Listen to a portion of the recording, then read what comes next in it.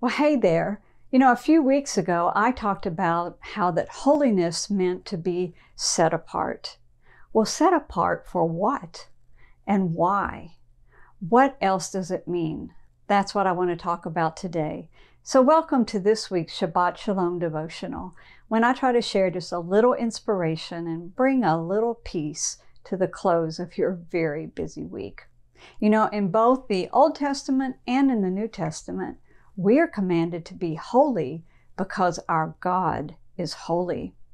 And as I said in a previous episode, the root of holy actually means to be set apart. It's to be kept separate and implying unto the Lord for His service.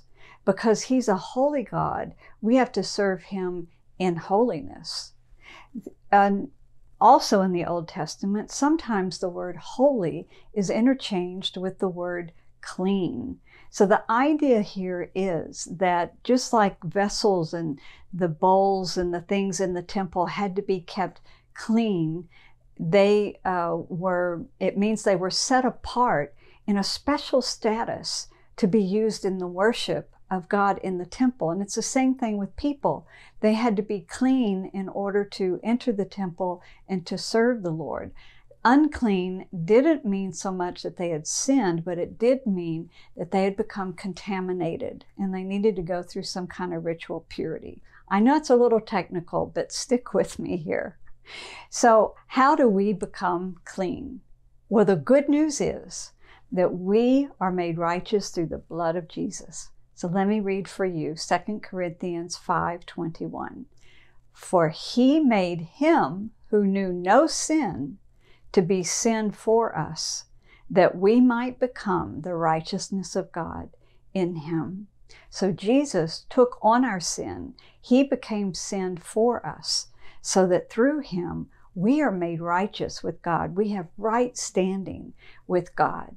But there's another side to this holiness issue, and that is that even though we've been made righteous through Christ, we are responsible for keeping ourselves clean and keeping ourselves set apart from the world so that we can serve Him.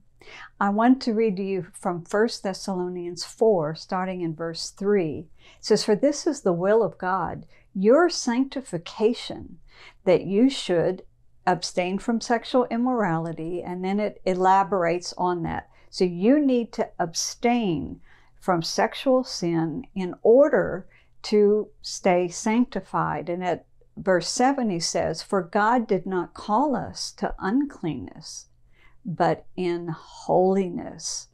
So the point is this: holiness is not just a state bought by the blood of Jesus, which it is, but it is also a state that we need to keep ourselves in, and we need to be careful so that we can serve the Lord.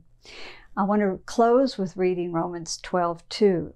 It says, "And do not be conformed to this world, but be transformed by the renewing of your mind, that you may prove what is the good and acceptable and perfect will of God."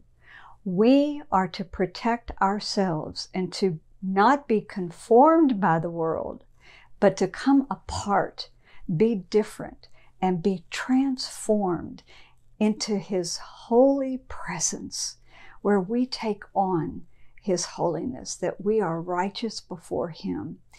That is the other side to holiness. So this weekend, give it some thought. Are there areas in your life that you are being conformed by the world instead of being transformed and renewing your mind and walking in the holiness and the righteousness that Jesus bought for you? And with that, I want to wish you a Shabbat Shalom.